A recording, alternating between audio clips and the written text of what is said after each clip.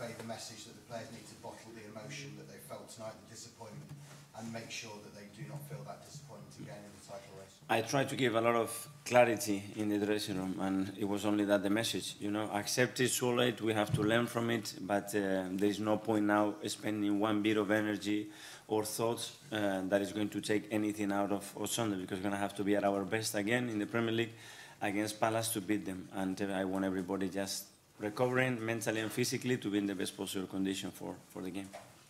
You're up against Patrick Vieira at the weekend. How well did you get to know him when you were both part of the City football group? Not a lot, because it was for a short period of time, because he went to New York City afterwards, so I don't know, obviously I have come across with him and I know him well, and it will be a tough game. I think Palace have won this year. Does that make them a more dangerous opponent in some ways, because that has to end at some point? Yeah, and I think they showed that against Brighton. So we have to be, again, better than today in many departments, with the same desire, and do what we have to do to win the game.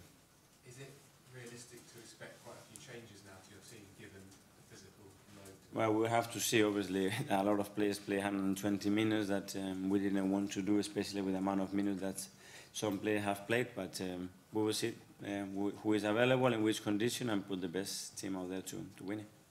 Where does this rank, given the position it can put you in and the fact you're going to have a break afterwards, and given the disappointment of tonight, where does that game on Sunday rank in terms of the most important games?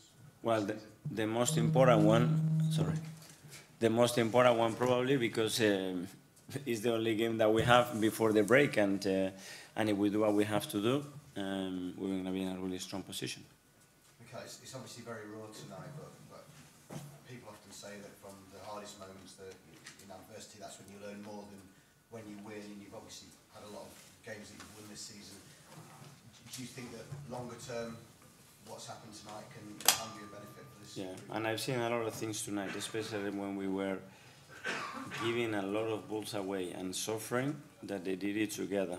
The way they reacted, the way when we conceded the goal, and how the game changed after that, it shows me a lot of positive signs. The downside to it is that we could not materialize to at the end win it, because at the end I think we deserved to win it and be through, but it wasn't enough, it was maybe too late. Because you've got a break coming up, if a player was 50-50 fitness-wise after tonight, would you risk him on Sunday?